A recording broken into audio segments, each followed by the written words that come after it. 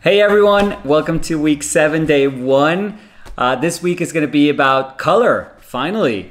But we're going to approach color in a slightly different way.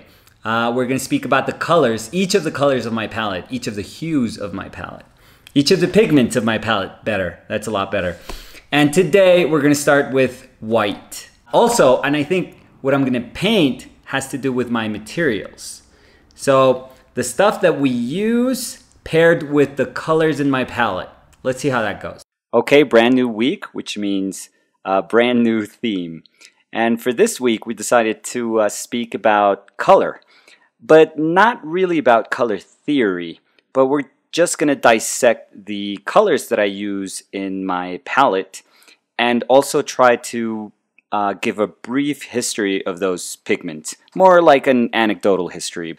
The way we humans actually decided on which pigments were going to be used for certain hues. Now, it's weird that I say hue, and the first pigment that I'm going to speak about is white, because if you go strictly by what it means to be a hue, then you wouldn't really be able to speak about white. That's why many people don't really consider white as a color. They kind of mix the scientific definition of white, of the color that actually absorbs no color. It actually reflects every other color. And in that sense, because it reflects all the colors that are in the visible spectrum for us, for the human eye, then we don't really understand it as a color. We don't give it a hue. There's no way we can actually say, well, you have a hue in the sense that we understand it, as in the definition that we give yellow, orange, red, blue, violet, green. But here's the weird thing. In painting, we actually have to understand it as a color. It is a pigment, and it is a pigment that has very specific properties. And those properties that that pigment has actually affect our mixes. It affects them in every single way. It affects them in how opaque the mix is going to be, how light fast is going to be, how it actually is going to be affected by light, its resistance to light. It's actually going to affect its temperature. Pigments like titanium white are very cool, so it actually is going to make a cooler mix. And it's going to lower saturation, for example. So in that way, if we really think about it, white pigment has exactly all the same properties that every other color has. It doesn't matter if it's not like a saturated cad red or a cobalt violet, you know, those very almost sensuous, like eye-catchy colors. Regardless of that, it is still a color. So that's why people are usually mistaken, in my view, when they say, well, I actually have 2 colors in my palette, a yellow ochre, cad red, and then the other ones don't count. The titanium white and the ivory black, no, those don't count. Those are not colors. No, you would have 4 colors in your palette. You always have to count your white as a color. Many of the inability to get to the mixing potential that your palette has, I think, comes from the fact that we don't view white as a color. We only view it as a lightening agent, which is a big mistake, because many times if we use white to actually lighten certain hues, they actually stray away from that hue and they become something else. I'll give you a super easy example of colors kind of straying away from their hue, deviating from their hue. If you have cad red, for example, which is a red-orange, and you were trying to make it lighter, it's best to actually lighten it slowly with a cad orange and then a cad yellow and then a lemon yellow, rather than using a titanium white straight. Because what titanium will do is actually deviate the cad red, which is again a red orange, and actually make it kind of go towards a red violet, because it is so cool, titanium white, that it actually is going to affect cad red's temperature, and it is so opaque that is going to kill the saturation very quickly. So if you wanted to maintain the red-orange hue while making it lighter, it's actually not advisable to use white as the color that is going to make your mix lighter. Because it's so ingrained in our mind that white is supposed to be the one color that we use to make everything lighter, we overuse it constantly. Constantly. I remember an exercise that Max gave us one time in class because it's very, very common for people to overuse and abuse white, particularly titanium white, because it's very, very chalky and opaque. And if you overuse it, then everything you mix just becomes pastel-y and chalky, which is not bad. But if you're aiming for, let's say, more chroma in your mixes and what you're getting is a very chalky color, then, you know, you're off. And he just said, well, just put like a pea-sized amount of white in your palette and just use that for the entire session. A session meant like a 6-hour painting from life session, which is almost impossible if you really think about it. If you're covering a painting that's, I don't know, 11 by 14, you know, using that little bit of white is almost impossible. But what it was doing, it was just creating discipline. It was just telling you, okay, really go for your white only when you have to. And that was super, super important because almost every single painter starting out usually overuses white. So just be very, very mindful of that. The white that I'm actually painting here is a very scrunched up old tube of titanium white that Michael Harding does. This is not a promotion. I'm not getting free white just because I mentioned this white. If you guys know me already, I'm going to openly speak about my materials, but none of these people are sponsoring me. I'm not getting any of these paints. I don't want to be gifted any of these paints because I want to speak about the good and I want to speak about the bad, and I want to do it freely. We should share like our common experiences, the good and the bad. I use Michael Harding's white, and the reason I use it is because when I was painting in my sketchbooks, I needed my paint to dry fast. That was the one thing that I really, really needed because from the beginning I was like, this is going to be an oil painting sketchbook. So I really need my pages to dry as quickly as I can, and that's the reason I used liquid alkyd medium as my only medium because it is the one that dries the fastest. So I started out with titanium white, titanium dioxide, but titanium dries very, very, very slowly. It's a beautiful pigment. It's the white that eventually replaced the lead white that had been used for centuries.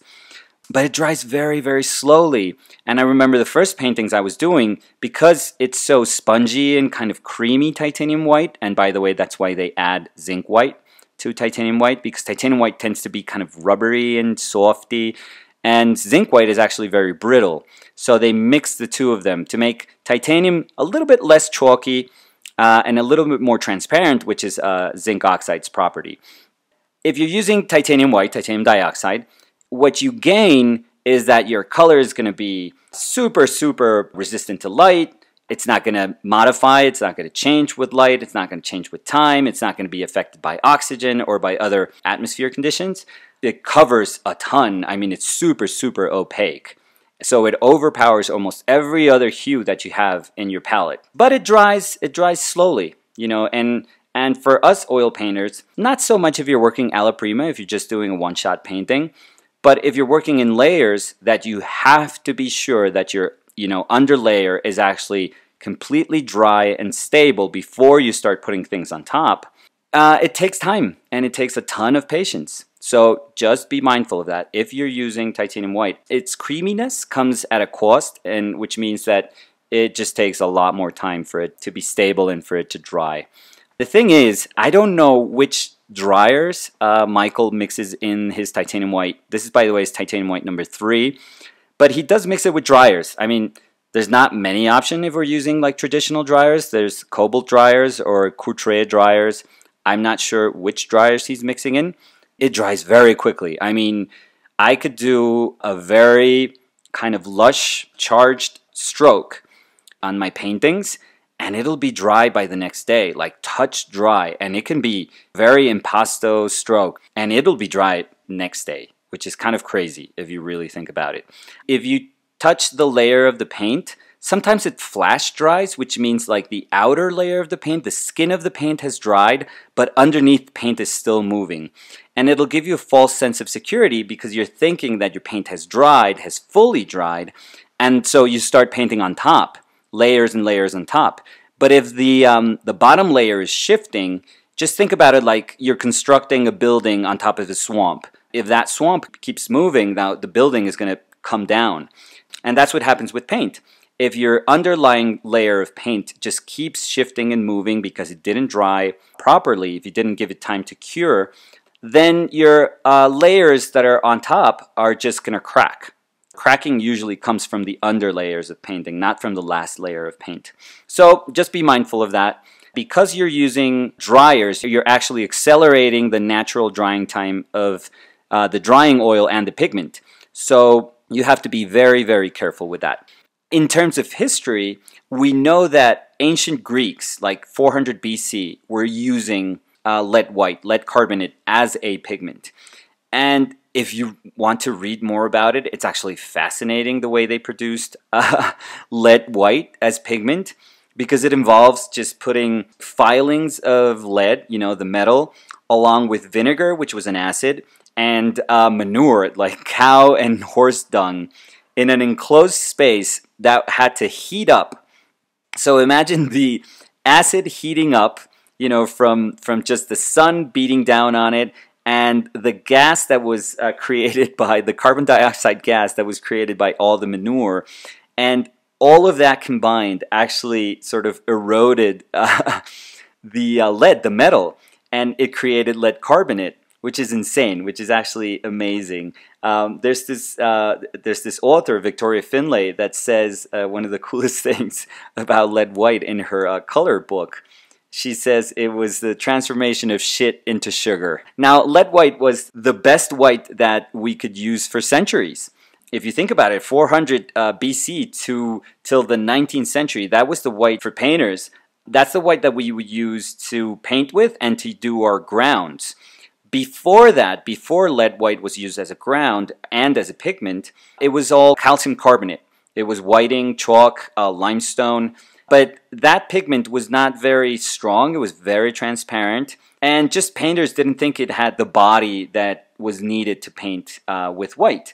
When lead white came, it was just precious, but very poisonous. That's something we all know. Nowadays, there's tons of restrictions in tons of countries that don't let us use lead white as pigment. The production is prohibited in many, many countries now.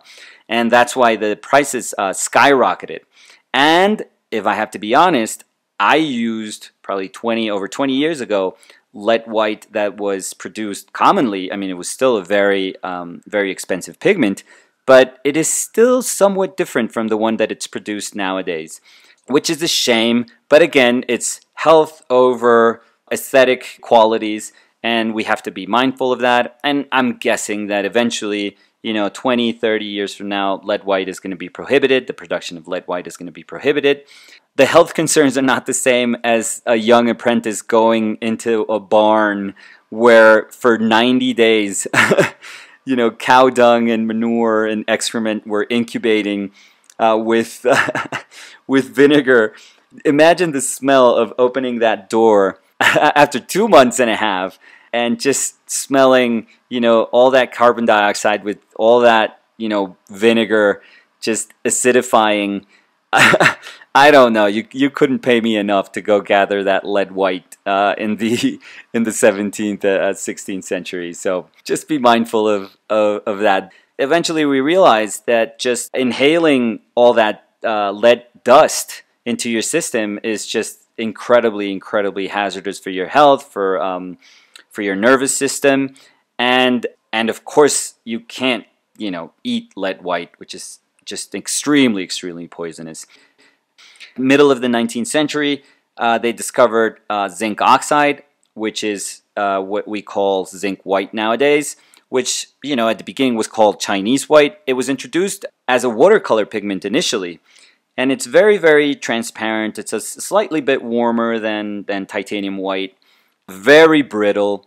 A lot of mistakes happened when people were using zinc white as a primer many, many years ago, because they used it as a ground and they had no idea of how brittle it was, and eventually their paintings 6 months after that were cracking, like having really, really fine cracking. That's why many paintings of the 19th century are in worse state than many paintings that were produced in, you know, 17th century. And then eventually in the 20th century, right before World War I think, we started using titanium white.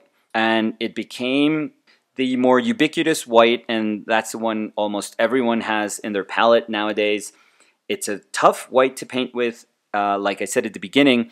Just knowing that it's such an opaque color just makes it very, very difficult to use, because chances are, if you don't really know how to use it properly, you're going to overuse it and you're going to kill your saturation. Does killing your saturation make a bad painting? Not at all. And this gives me a chance to contextualize the way we always do, which is trying to find examples of painting that I believe use white in just masterful ways. And I'm only going to speak about one of my favorite painters. I spoke about him during a previous painting, which is Ruprecht von Kaufmann. And Ruprecht did these series of paintings that I find a lot of congruency with, because I haven't spoken to him about these particular paintings, and I would love to know more about that. I'm probably going to speak to him about that. But I know he was mixing wax with his paints, just trying to achieve like a more opaque, like a dense, smoky, milky atmosphere. What I used to do was paint my paintings, traditionally, and then actually mix in a wax medium, which, I mean, my medium was equal parts terps, resin, which is Damar varnish, stand oil, and obviously beeswax. I would melt the beeswax first, take it off the heat, then put the solvent in first, the terps, and then mix in the oil with the resin. And it's very, very important that you take it off the heat. You don't want your terps to heat up, because they explode at, I think it's 65 degrees Celsius. So be mindful of that when you're using heat plus solvents. That's not a good combination. When I was finished with my painting, I would mix white paint with my medium and then brush all that stuff on top of my painting, which gave me like a sort of ghostly image. And then I would work on top of that once again with a wax medium now. And based on the values that I had and on the sort of muted hues that I now had by filtering my original painting through all this like milky, waxy white, I would then paint it again.